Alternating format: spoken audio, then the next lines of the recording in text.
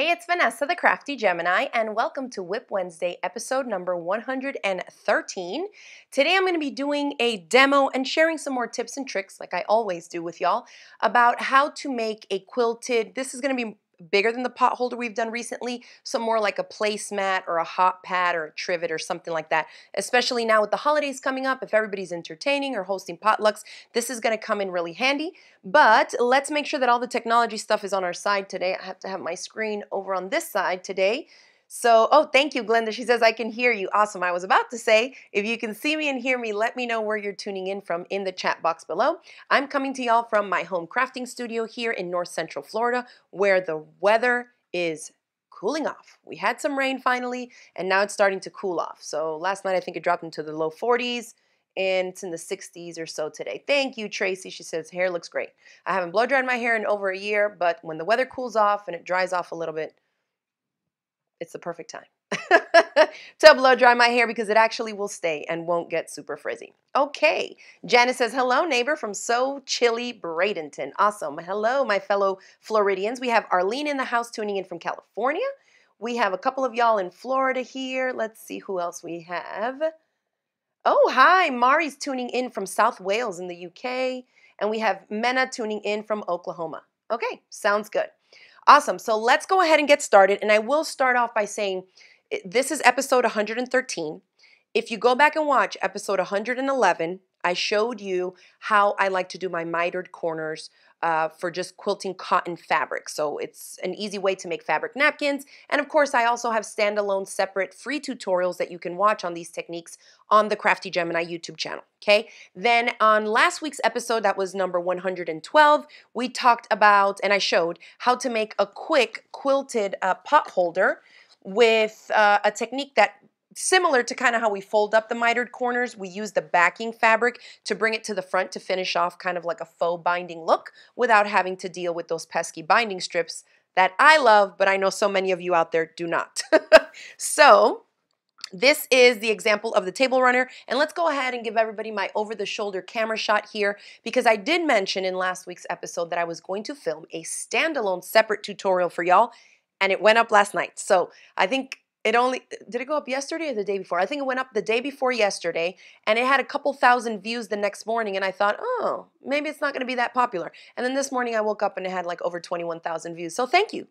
I'm glad that y'all are enjoying that video. Feel free to share it with your friends who are looking for quick little holiday gifts that they can whip up, as well as if you're teaching anyone, a new beginner, a teen, a child, how to sew. These are some fun projects to make. So you end up having one fabric like this, and don't mind, this is the one we talked about last week that I used. I put the loop on the bottom corner. It should have been up here, and then with y'all's help, right? Last week, we made the right one. When I'm using a directional print, I put the loop up here. We have a smaller chunk of fabric that ends up being kind of like the front focal fabric. And then the background fabric is what also wraps around to the front and creates that nice framing that we get without needing to fuss with binding strips, okay? So similar to this, and I know I got a couple of questions about this in the comments, I think, of the YouTube video, and I know my friend Carla, who was tuning in on one of our last live Zooms for my recent bag club that just ended, and she was saying that she was going to miter the corners too because she doesn't like the bulk in the corners. So I wanted to take the time today in this episode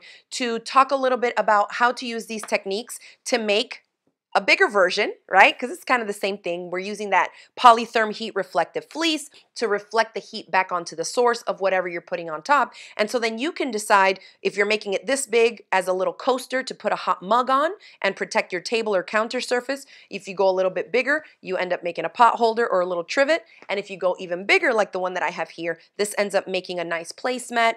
Or if you are attending a holiday party or a potluck type of thing, you can set a hot casserole dish on this and still protect your surface while reflecting the heat from the warm casserole dish or pie dish or whatever back onto the source to help keep it a little bit warmer, right, as it sits. So let's talk about what we did here. And of course, this one is almost done already. And so I wanted to finish up to show you how to miter the corners now. So on these ones, we've talked about using the backing fabric to fold it and fold it again. And we basically just fold and fold on the corners so it gets a little bit bulky. And if you want to kind of follow along step by step with these techniques, like I mentioned earlier, make sure you watch WIP Wednesday episodes 111 and 112, okay? So now Yes, Mel says right here in the chat, I'm thinking we can do the corners just like you do on the napkins. And so that's exactly what I want to show you how to do it when you have a smaller sandwich that's quite bulky on top, okay? So if you're wanting to make it kind of this size, this is more of a placemat or a hotpad like I mentioned, I'll go over the dimensions that I used. This top fabric, which is similar to what we have focused here, right? Like this directional print, I cut this one to 14 inches by 19 inches, okay? Then I cut a matching piece of that Bosal Polytherm heat reflective fleece, this stuff. And remember, I'll include a link in the description box below and in the caption as well, so you can order it from our shop. We've sold out twice already. We restocked and we're still running low. So I set it so that even if we do sell out today, you'll still be able to order it and have it on back order, because I have my next order on its way to us soon, okay? So this is a Polytherm heat reflective fleece. You can see it's shiny on one side, and so based on the instructions that come with this product,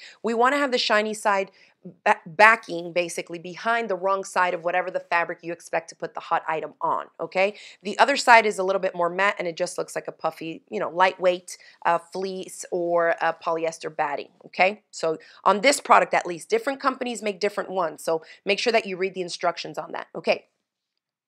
Let's see. I'm making sure I'm not missing anything in the chat.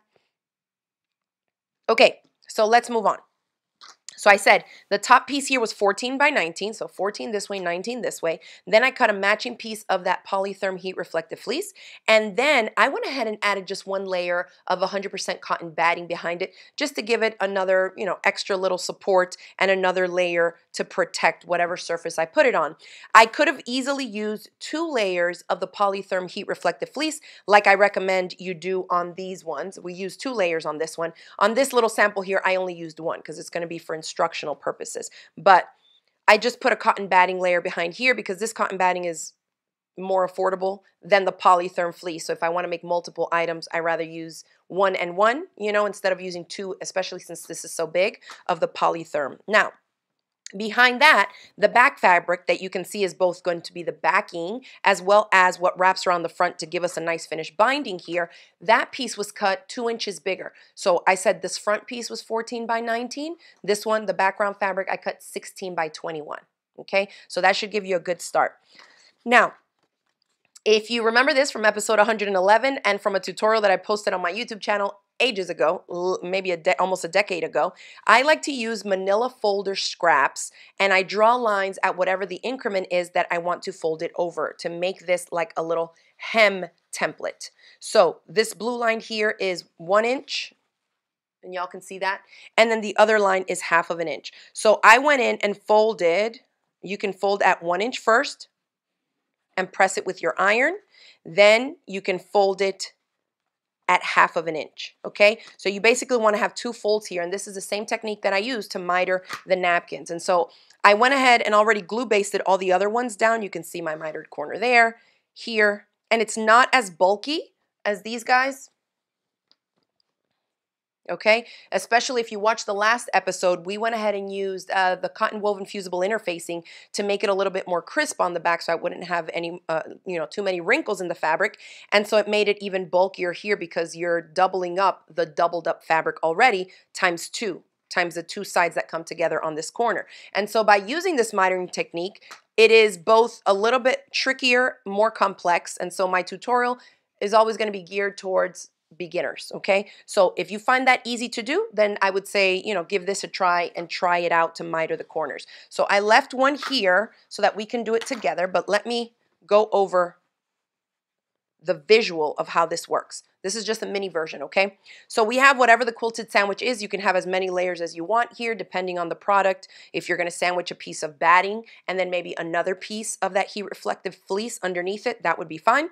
I went ahead and quilted it kind of like an asterisk, so on the diagonal and then a plus sign on top.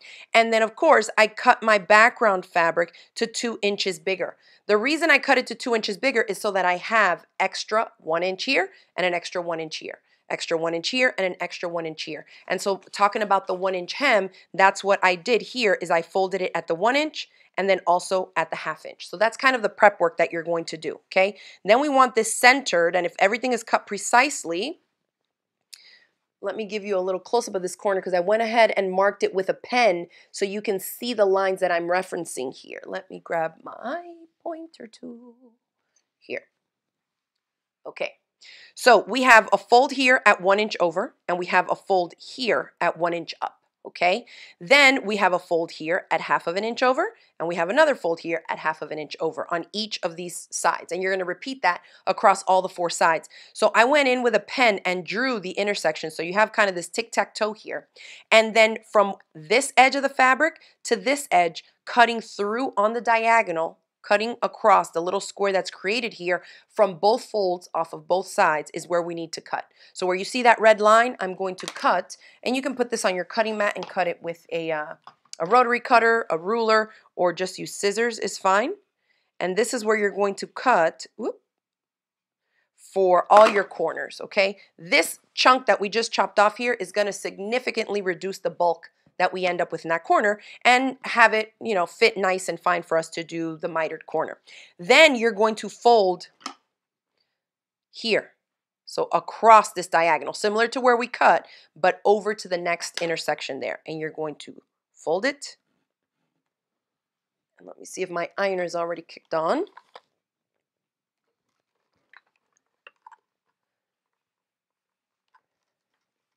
Yes, Winless Original says game changer to fold the larger seam before folding in the smaller one that gets tucked under. Absolutely. I find that that helps them be a little bit more precise because if you fold under the 1/2 inch first, you might go 3/8 inch, you might go 5/8, a little bit bigger, right, than the 1/2 inch. And then if you are off on that smaller one, when you go to fold it over to the bigger 1 inch increment, you oftentimes end up folding more than the 1 inch. And so if you're more precise with the 1 inch, it's easier to fold back at the 1/2, if that makes sense. And if you haven't tried it, try it and you'll see what we're talking about. Okay, so we folded that one in there. So now, of course, you can put some pins here. You can even hit it with a little bit of spray base. And actually, I have a little bottle here that's almost running out. Make sure you do this in a well-ventilated area. I'm just going to position this here just to help hold it in place, right? Because you're going to need to do this same prep work to all 4 corners. So that's where it should be. Do you see where off the 1 inch fold, these 2 edges of my inside little quilted sandwich should be? That is the setup that you want to aim for before you can try to like perfectly match up these mitered corners, okay? So now we had this folded under, and I like to fold it actually under the corner. You can decide, you can fold it on top if it's not too bulky. Sometimes it's okay to make it lie flat. Sometimes it gets in the way. Then you're going to fold one, and let's go ahead and start glue basting this stuff down so that as I do each step of it, you can see where it's going to fall flat. And where is my glue? Let's see. Of course, I have so many different glues. Let's grab this. Oh, it's right here in front of my face. I'm going to use the liquid one just with a couple of dots of this washable Elmer's glue. Whatever your favorite fabric safe and washable glue basting product is, it's going to work fine. So I put a couple there, but I'm going to put a few dots.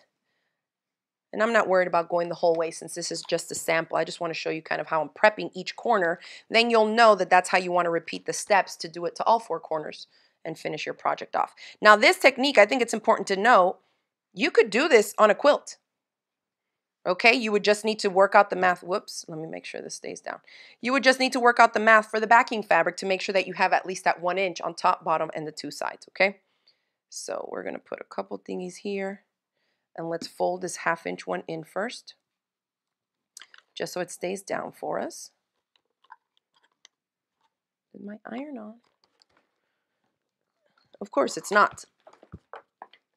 Let me plug it in. There's so many cords here plugged up. Okay. So now let me press this down. It heats up super quick, so that's good. Good. Then we'll do the same thing to the other side. That's the first fold, then this guy. And really glue basting, I mean, it helps a ton.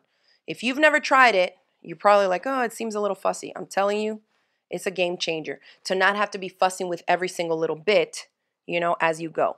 Then that second fold across both sides, because we have tucked in this angled edge here, you'll see that they end up landing. And sometimes it doesn't just like right when you fold it up, end up matching perfectly. This one, I mean, it kind of does. I'm just saying. But you can see there that when we fold them in, it miters nicely, okay? Then again, if I wanted to top stitch this all by machine, I would definitely glue base this down so that I would have all my miters nice and perfect, and I can just go and top stitch straight away at the sewing machine. Okay, make sure you have your iron, use it. And if you have a wooden tailor's clapper, use that too, because that's definitely going to help you set it. Thank you, Marielle. She says, love all your tips and tutorials. You explain everything perfectly. I try to pick my words good so that they make sense to the most people. So there you go. A little mitered corner right there, okay? And it's really flat, like it's the same thickness as the rest of the project. It really, really is a great finishing technique. So now, if you were doing this on a larger thing like this, one, I would recommend that you do some good quilting on it, because remember, especially if you're incorporating the batting, and because we're using that polytherm fleece, I still like to go in and do a good bit of quilting because I don't want to have a big open space of a non-quilted area. Typically, if I'm putting food on something, we know it's going to get dirty, and so I want to be able to pop the finished product into the washing machine and dryer. And so the straight lines that I did here that are not that straight, let me zoom out some. These straight lines are not very straight, but it doesn't matter. I used a red thread, and all it's doing is serving the purpose of holding the layers together of fabric, polytherm heat reflective fleece, and then 100% quilting cotton is what I chose to do. You can add more layers or less, right? Depending on what you're planning to do. Okay, so let's come over here and let's finish off this side. Since y'all already know, let me see where my pen is. I don't have a problem marking it flat out with a pen because it gets cut away anyways.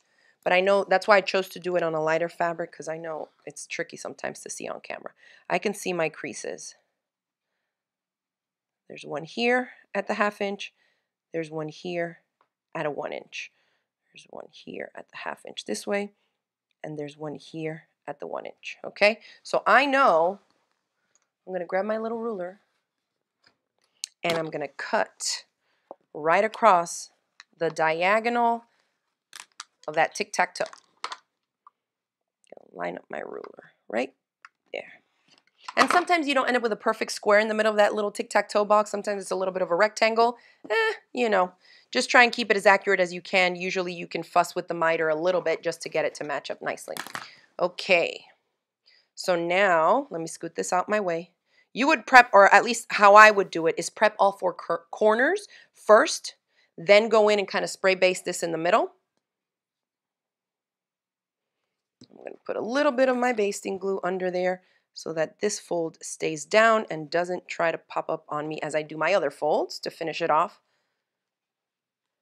Oh, so Mary's asking, she says, you weren't quilting the back fabric as well? I didn't, but you can, okay? What I plan to do is when I come in and machine top stitch this binding into place, that's gonna go through all the layers, and then I'll probably go in and maybe over top of any one of these lines, like 1, 2, and 3 of them, I don't have to do it over all of them, is stitch over top of it to secure the backing to it, okay? But you don't have to. You know, you can go across it, you can go on the diagonal, it's up to you. I just like to do this after the fact because I can position it a little bit better to make sure that it's perfectly centered if I know that I cut my background fabric really accurately. If you have a walking foot or you want to spray base this to the backing fabric and you know it's not going to move on you, then you can feel free to do it that way too. Or you can even, you know, cut your background fabric a little bit bigger than what you need, and after you quilt through all the layers, then go back in and trim everything flush to the exact size you need to turn under twice and make your corners. There's so many different ways to finish this. You know, it just depends on what you think you're going to be using the project for, how much wear and tear it's going to get. If you're giving it as a gift, you're going to want to, you know, kind of foolproof it so the recipient will be able to, you know, follow some simple care and dry instructions for it. Okay. Let me fold this one under.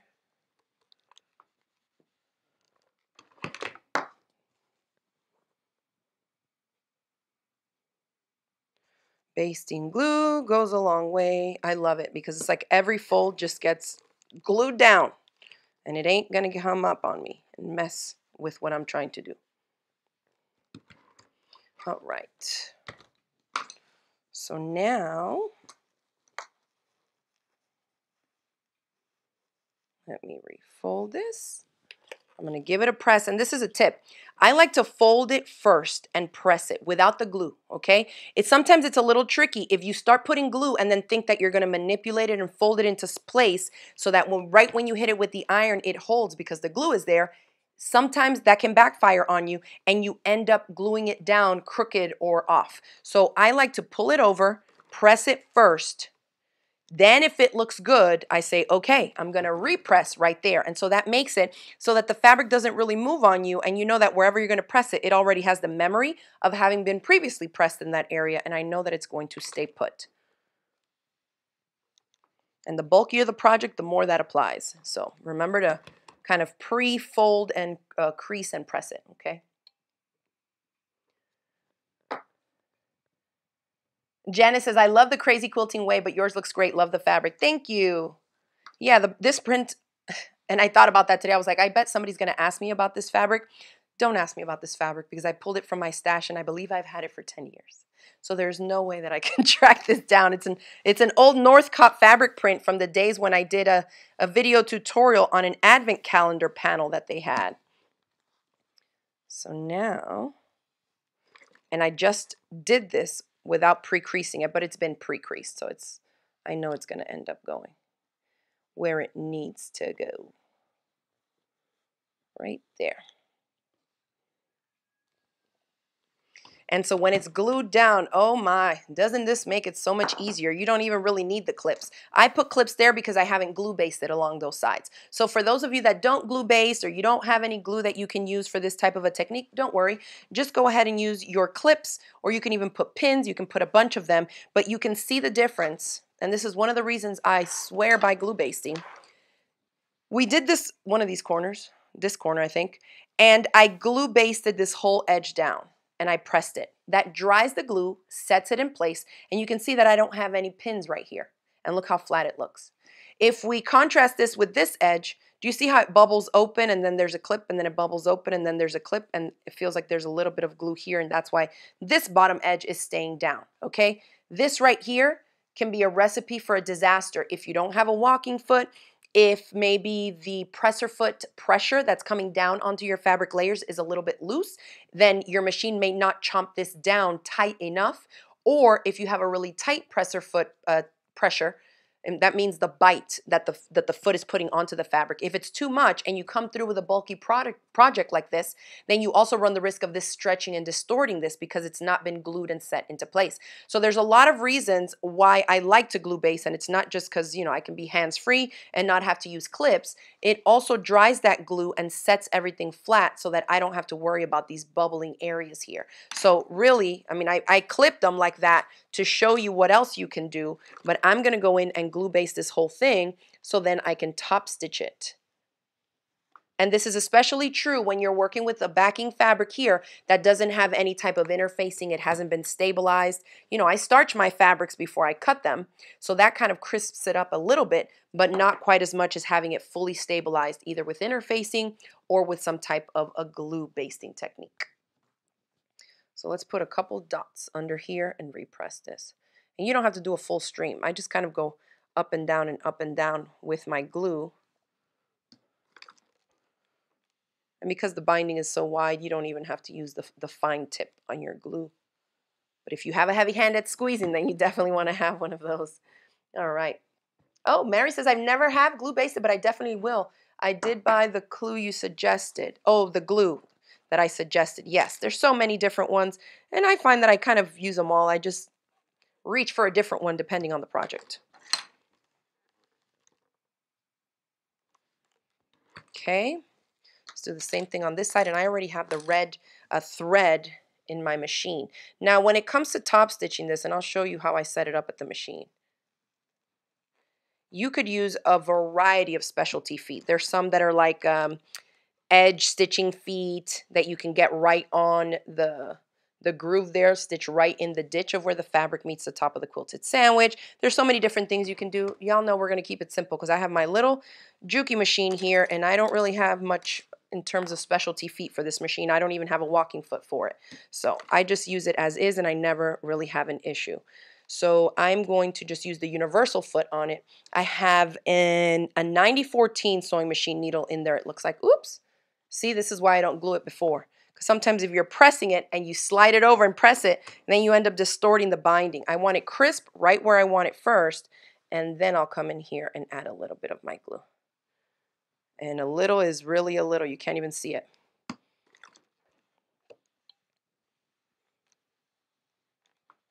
Another quick tip.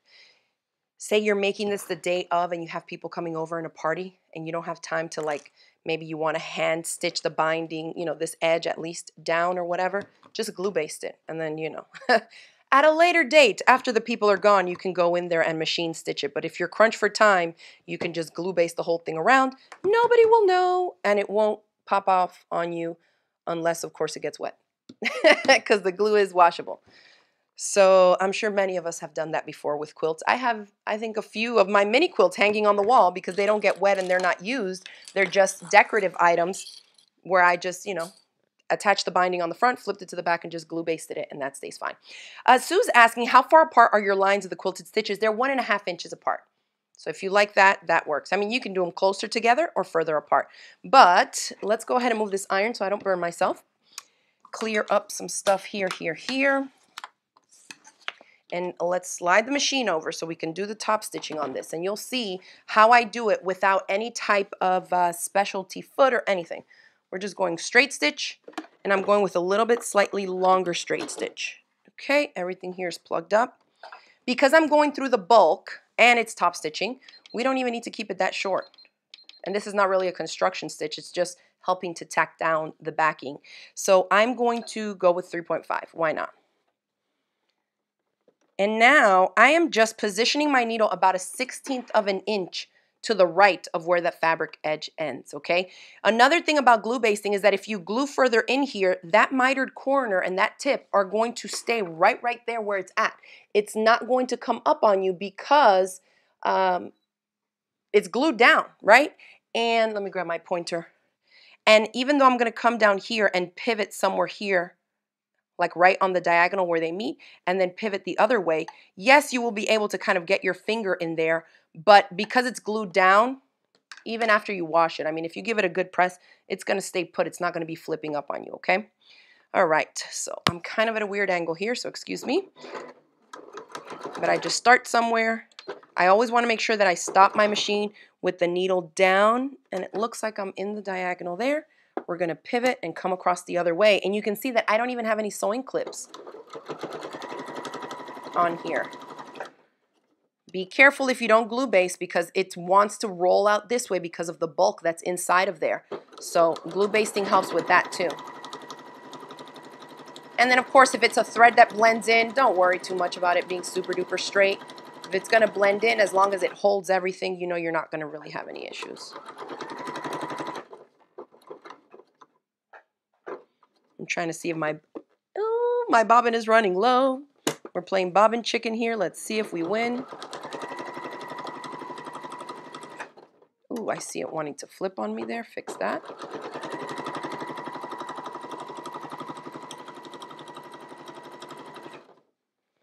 It's kind of a tricky angle to sew at, but I'm doing what I can. All right.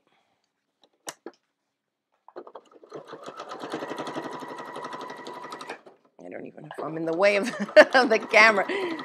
I think I'm all right there. This is my way of sewing. This is like what I like. No pins, no clips. I don't have to stop for anything or anyone. I don't have to take anything out. Just stitch it all the way around and down. Okay. And I started over here, so I'm almost done. Last side.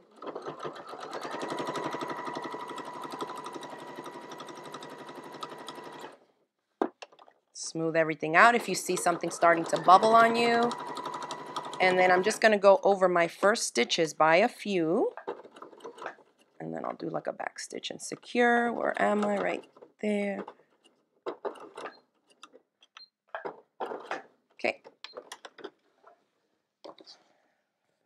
Let's trim this up. And I always give it a press, even though this is not like a garment or anything. The stitches always, like when it's going through the feed dogs of the machine and the machine is pulling it through and all that, it's going to distort your project no matter what. Like it just doesn't look as good as if you give it just a quick press. So it doesn't take long, but grab that iron. Kivia says, I started to buy a placemat from Dollar Tree, but I didn't get it. If you got fabric, you already know what to do. This is a good weight too. And if you're just putting food out, you know, if you're hosting or anything and you're just putting food out maybe on the kitchen counter, on the table or something, this is a great way to decorate it and still serve the practical and functional purpose without, you know, having to get a whole thing set up and set out for it. You can use a regular platter or plate and then just decorate the mat that it sits on instead of having to buy whole new stuff. And for me, when I make holiday items and things like this, I wash them and they go right in the bin for next year's holiday. So I'm like, we're not using that for nothing else. I want to be able to pull everything out next year and have all my stuff set up and ready to go. And the quilting also gives it this nice plush feel too. So it really does make a really cute like home deck item and accessories. And this would be great to give as gifts. Again, you can make this for your table and use them as placemats. If you're giving them as a gift, I think super cute way would be to roll it up. You can give it to somebody maybe with wooden spoons or silicone spatulas or something with a little baking kit. I mean, there's so many things that you can do with these types of quick and easy projects. And we eliminated the bulky corners and mitered them with that quick and easy technique. So if you're a little bit more advanced and you have more sewing experience, try your hand at doing these mitered corners, and I think you'll really, really like it, okay? So let me pop into the chat here. Let's see. Janice says, it would be great to sew up a bunch of these at the same time and just have them for all the holidays and seasons. And I love that hardwood clapper to set the pressed hem seams. Yes, absolutely. Super fun. And you know what you could do too is, I know some people that do this, they'll use like not necessarily a holiday print for the front, but maybe colors that they like to decorate their home with a certain time of the year. And then the background fabric will be a different one. So even though it comes over this side, if they're complementary, at least when you're displaying it with this edge, you'll get a little pop of color there. But then you could also use it like this, okay? And then have it, you know, a totally different fabric that's featured on this side for a different time of the year, okay? So lots of different ways I think that you could use these. You can set them out with cookie platters, with desserts. I mean, quick and easy gifts, okay? So let me see. Let me make sure I'm not missing anything else in here. Mary says, I think when I bring a dish to a gathering, I will make this and leave it with the hostess. That's the perfect hostess gift to give anyone, really. You bring a dish and there it is, okay? So I hope that y'all enjoyed this little video tutorial. I may do a separate standalone video tutorial for this. If you want to see it, let me know in the comments below so we can consider that. And then I wanted to share with y'all one other thing. I filmed another video tutorial for y'all for my YouTube channel, and it's actually going to air. Can you put them on my front camera? Because these are kind of big. This tutorial airs on my YouTube channel at 7 p.m. Eastern Standard Time tonight. So these are my little fleece fringe pillows. There's no tying involved. We actually sew these. I know oftentimes when you see fleece projects, because the fabric doesn't fray, it'll always be like, no sew, no sew. We sew. So I like to make it sewn. And we made these super cute little buffalo plaid pillows for decor. My daughter already wants one for her room and her bed. But I think this is a super quick tutorial. And I think the video tutorial, I'm doing better, y'all, at running my mouth a little bit less in each video. This tutorial, I want to say, is like 6 minutes long. It's such a quick and easy project. So if you have fleece and scraps of fleece, you're going to want to watch that one. And if you're not yet subscribed to the Crafty Gemini YouTube channel, definitely check me out. Again, this is a new tutorial that's going live on the Crafty Gemini YouTube channel tonight at 7 p.m. It will go live on there, okay? They're super fun. Great gifts. You can sell them at craft fairs and all that. And again, to give as gifts. All right. Windless Original says, I prefer to sew. Me too, instead of sitting there tying each one of those fringes. And sometimes when you use that technique on these types of fleece and rag quilt type projects like that, they leave, like you could still see the hole where you tied it. So you'd see the pillow form on the inside, and I don't like that. So if you've made them before and you don't want to try this, that's fine. But if you're looking for a different way to make your fleece fringe pillows, definitely check out my tutorial, because I think you may get some little tips that you want to try out. If not on this, even on another future project, okay? All right. Well, thank you so much, everybody. Remember that there's a link in the description box below, too, where you can submit questions for me to consider answering in a future WIP Wednesday episode. I know because it's the holidays, I'm doing a lot of little demos and tutorials and posting stuff like that so y'all can finish up maybe some last-minute gifts that you haven't gotten to with the help of those step-by-step instructional videos. But you can always ask me questions using that link, and that way we can answer, or I can answer them on a future episode of WIP Wednesday. So thanks again for tuning in today. Check out the new tutorial that's going live at 7 p.m. tonight, and I will see y'all in the next video.